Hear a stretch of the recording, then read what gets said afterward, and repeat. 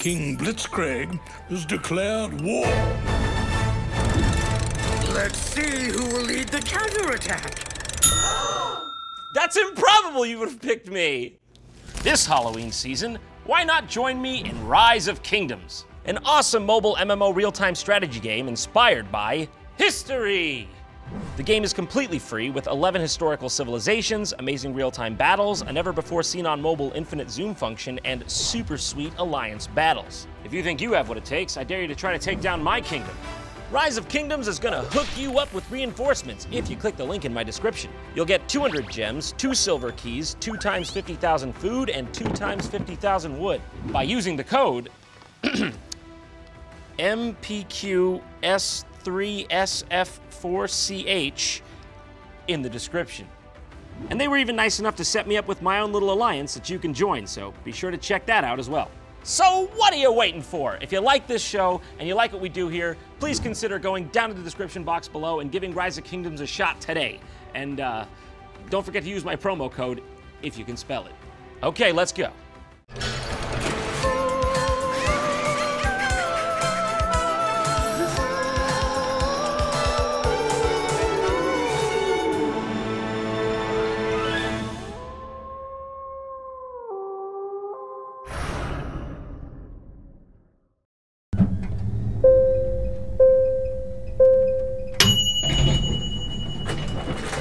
Haunting, I'm home!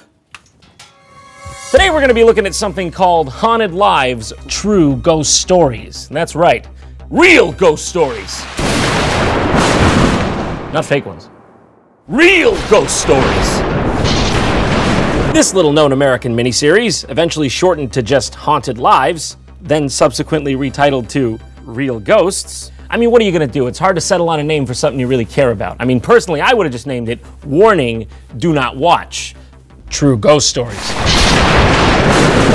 The first season stars a narration of Leonard Nimoy of Star Trek fame, somehow, till I guess he realized he was on a sinking ship because he bailed on season 2. The aim of the show was to take paranormal stories that were supposedly true and dramatize them into little shorts, not unlike Unsolved Mysteries. On the face of it, it doesn't really sound like a bad idea. But it seems they mostly lost their heads in the execution.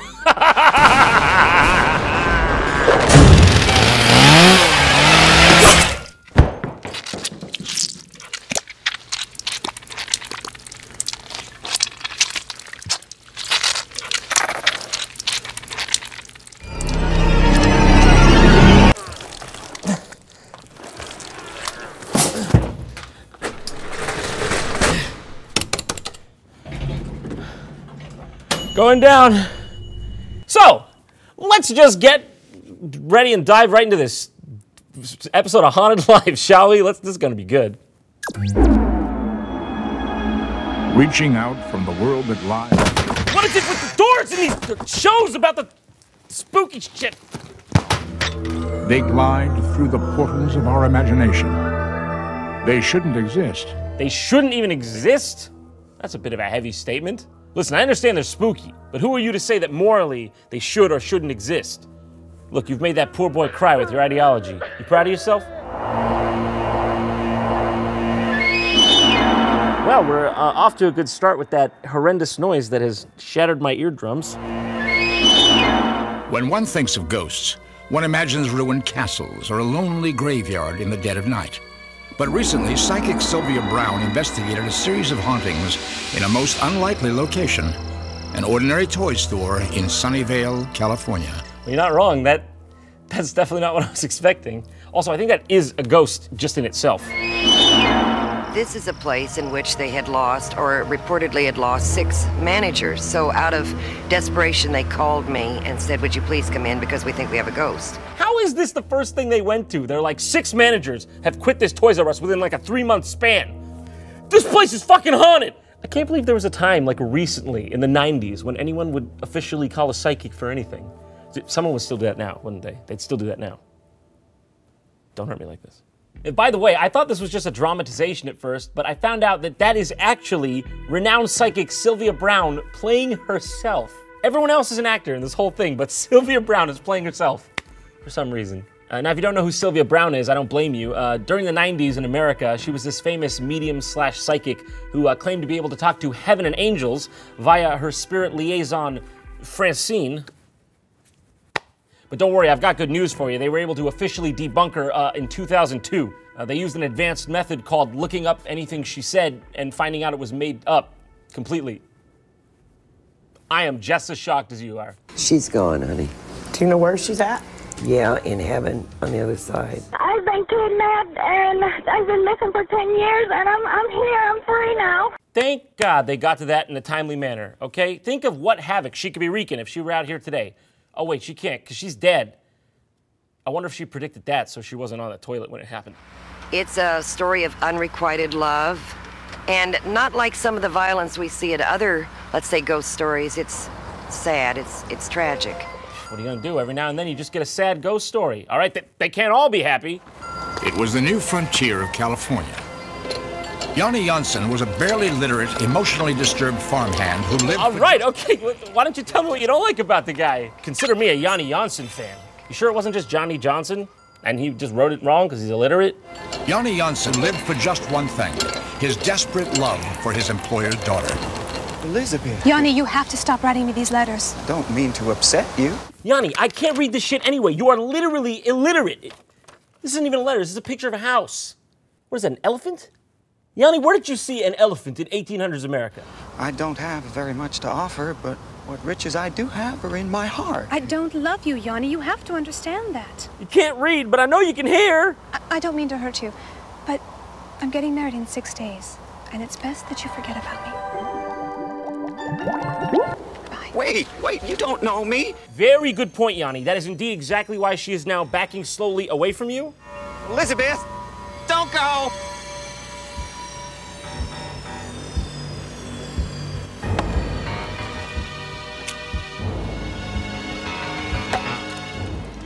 Real ghosts.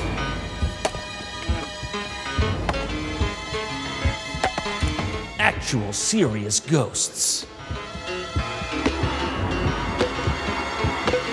Fiction? Think again.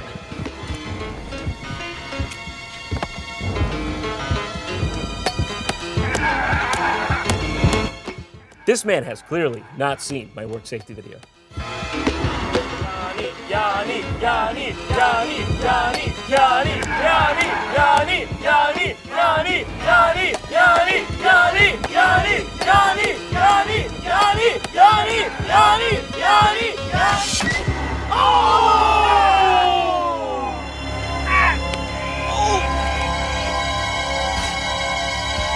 Yanni, no! You can't go out like this.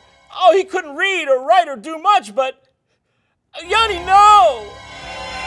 Elizabeth, help! To think no one stopped to help this poor man as he was fatally bleeding from the shin. Funny enough, that's actually where the phrase comes from, if you don't know. The Achilles shin, okay? That's a very weak part of the body. One blow, and you're out. It's a big flaw in our architecture, okay? If I was designing humans, all right, I would have just left the shin out entirely. Would have just connected the femur directly to the ankle. It's a much sturdier design. So you can try all you want. You're not going to get a shin blow on that design.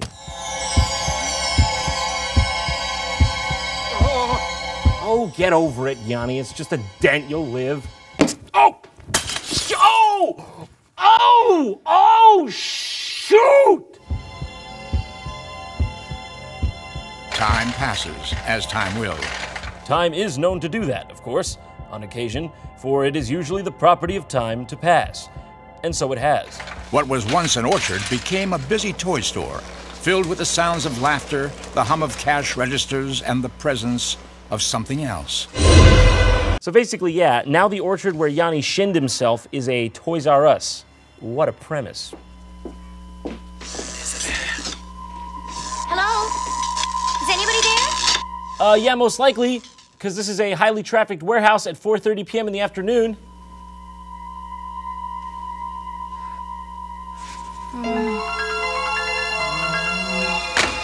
Oh, sorry, ma'am. Didn't mean to clip the back of your hair there. I'm just relocating some fishing line.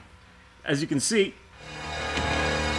Whoa, hold on. Where's the fire? There's something back there. Where? In the storeroom. and touched me. Oh, that's just Mr. Cosby. He's here promoting his new lineup, Puddin' Pops. While your right hand is doing this, your left hand can be doing this or, you know. Excuse me, are you the manager? Yes. There's something wrong with your bathroom. The water comes on by itself. No cause for alarm, ma'am. That's just the automatic faucets. May I please have the rest of the day off? Oh, whatever it is that scared you back there. Couldn't be worse than me. I'm sure there's a logical explanation for it. Come on, I'll show you. Oh, it's only the storeroom. Nothing to be afraid of. Delta Squadron, come in! I need a direct line to Randy Newman, goddammit! So yeah, this is what they are trying to pass off as real. Now you gotta remember, this ain't fiction, okay? This is supposed to be a documented account of the events as they happened.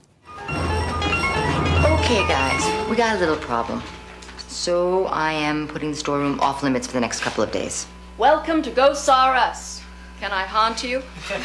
This is not a joke. Listen, Crab Cake, this ain't funny. Did you not see there was a fucking frisbee dancing the waltz with a dinosaur back there?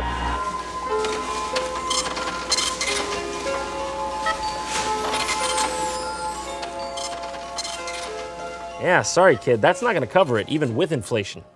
Haunted cash register, isn't it obvious? Well, you think she maybe pushed a button wrong or something?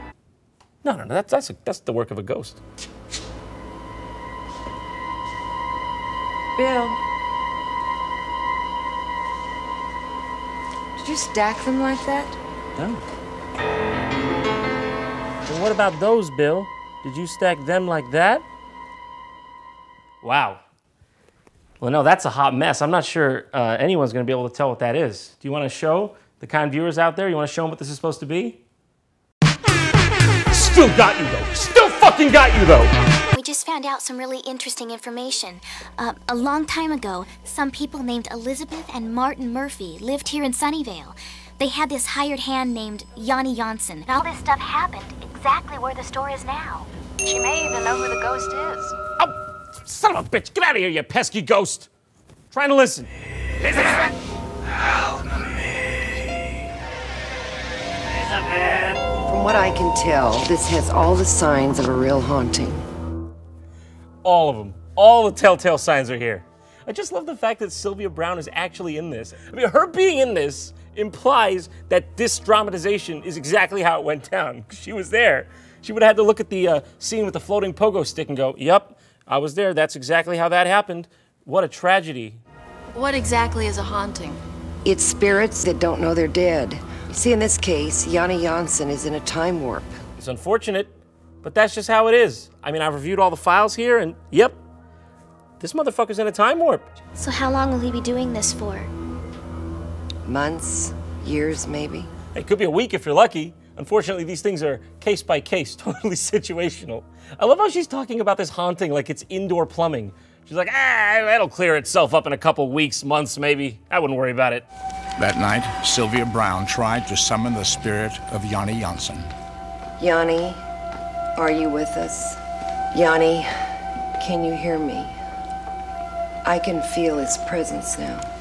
In 1991, all these goons got together and sat down in the back of a Toys R Us and tried to summon the ghost of Yanni Janssen. That's right, you heard me. They all had a seance with Jeffrey the motherfucking giraffe, and how'd they get corporate to agree to this? How? Hello, Yanni. Come closer so we can see you. I come from the future to tell you that brick and mortar establishments will become unsustainable due to online retailers such as Amazon.com. You're looking for someone. Yeah, I was just looking for a customer sales rep. I was wondering which one of these bikes would be best for off-roading. Elizabeth Murphy. She's on the other side. You have to go towards the light to find Beth. Go on now. Come on, Yanni, get. Don't make it harder than it has to be. Go towards the light.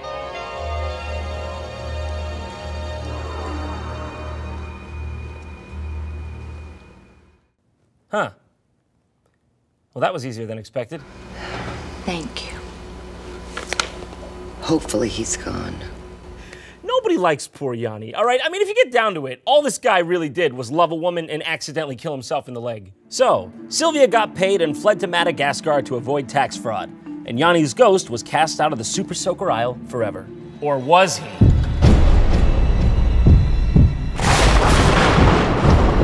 I don't know.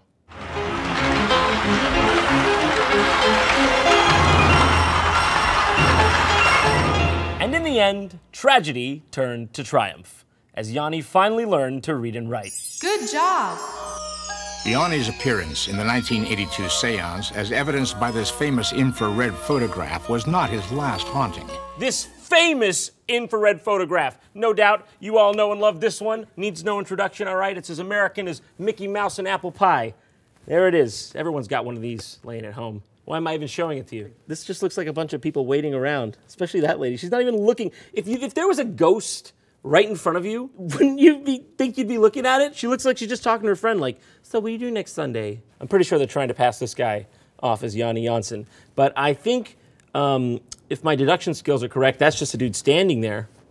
In January of 1991, we revisited the Sunnyvale Toys R Us, where employees past and present gathered to talk about their experiences in the intervening years. This part is amazing. They go back to the same store to talk to the employees about their paranormal experiences with Yanni over the years, and they basically all have nothing to say. But they know this is their 15 minutes of fame, and they are not wasting it. And I said to the manager, "You say what? Did that frighten you?" And he said, "It sure did, Put." You say what? Lillian, I'll tell you what I say. I say that I love you with all my heart. Be my grandpa! I had gone in to use the restroom, heard the water turn on, kind of looked under, saw nobody in the restroom. The water turned off, the door opened, and... Let's just get two things on the record right now. One, he's currently serving 25 to life, and two, I didn't know a penis could be malformed in that fashion. So I'm working by myself over the door one day on greeting duty, and a man walks in about this high, reminded me of Yanni. So I looked at him, I says, "Are you Yanni the ghost?" And he replied to me, I'll never forget it, as long as I live. He said, "No, sir, I'm just here to buy a toy." He still walks up and down these halls. Someday, of course, he will leave. Someday he'll leave? Sylvia, what do you mean someday he'll leave? What did everybody just pay you for? I saw you with my own eyes sit back there. You said, "Hain't be gone," and he disappeared back into his wormhole. I'm starting to think you might be a scam artist. Some things never change. Well, this has been fun, or painful, depending on your definition of words, but I've got to be going now. So until next time, I want to wish you all out there a very Merry Halloween. Oh. Come on, stupid 1920s technology! Son of a bitch!